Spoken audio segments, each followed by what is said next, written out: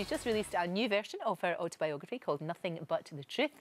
And Vicky is here, and it is nothing but the truth because you're very honest in it. I am. I'm very candid. Well, I endeavour to be very candid always. Yes. Yeah, because that's been your trademark. But sometimes perhaps oversharing. Maybe back in the day. Yeah, sometimes I take it a little bit too far. Exactly. But you completely reinvented yourself in a way in The Jungle, because we actually did see the real you. Yes. Rather than this crazy version of you that was in a scripted reality show. We actually saw the girl that we liked. We liked you, you know? Thank you, yeah. I think rather than seeing this sort of like over-the-top caricature of myself, you saw stripped back Vicky. Yeah. You saw the real me. No makeup, do you know what I mean? No hair extensions, nowhere to hide. Just me. And you were so funny. Thank you. You were so funny. And you know what? Any challenge that was thrown at you, you just went for it. You just went for it. And you were far more grown up than any of the dafties in there, the so-called the over 50s that were supposed to be the elder statesmen and women, and they were acting like toddlers, and you were like, come on, sort it out, please. So how has it been since you've come out? I bet your feet haven't touched the ground. They haven't, no.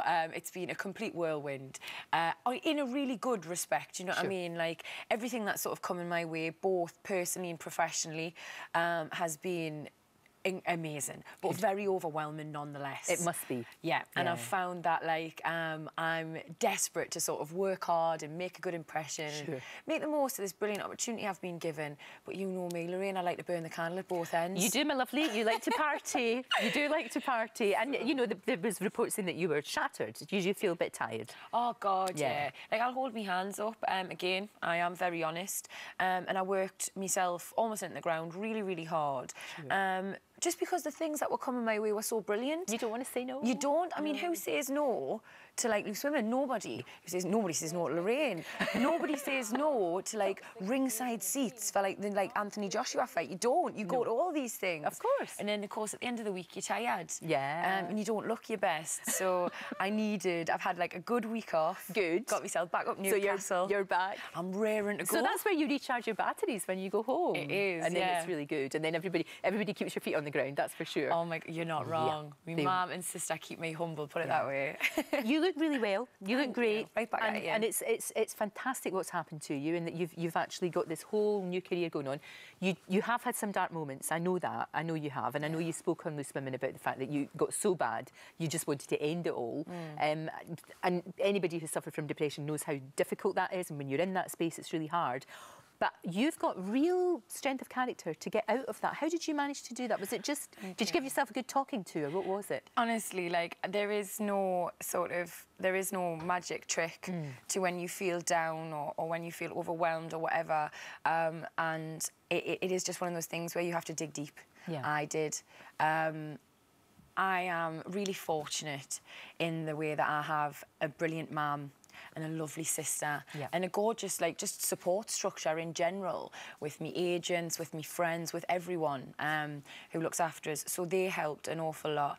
I've got life coaches. I'm not afraid to sort of admit that. So you went for help? I did, I spoke to the Sweetmans, and they helped me get so much clarity and take a step back. Like I say, Newcastle's my home. Will always be my little bolt hole where I go to refresh, relax. That helps getting away from the hustle and bustle of London, which can often be too much. And I think one of the things that really helped me, which a lot of people underuse, is exercise. Oh, I'm with you on that. I mean, it is fantastic, isn't it? It is, really do. I can't preach the benefits enough. Whether you're, badly suffering from depression, or you're just feeling a wee bit low, which is totally different. Yeah. It just gives you that energy. It really does, Vicky. It just makes you feel so much better, and you look better as well, and you feel great inside. A lot of young girls will be looking up to you, especially now. Maybe not so much in the Geordie Shore days, but now they definitely do. And but that's a big responsibility that I'm sure you're very aware of. It's huge.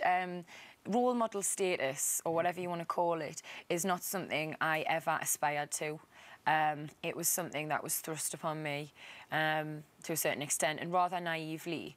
I don't think in the early days I took it seriously at all. I always tried to be very strong and opinionated and feisty when I was on Geordie Shore, but that often spilled into being just quite domineering and aggressive. Since I've got older and sort of had more time to reflect, I have do take it so seriously, Lorraine. I try and be mindful of what I say, what I put on my social media, how I dress, how I present myself, while still remaining true to who I am. Because I don't ever want to lose sight of who I am or where I've came from. And the opportunities, as you've said, you're going to be starting this mad sort of histories thing, which is great. The acting is happening, which is great. Drunk histories. It's lovely to see you, Vicky. Lovely to Good chat luck to with you. everything that you do. Thank you very much for having us.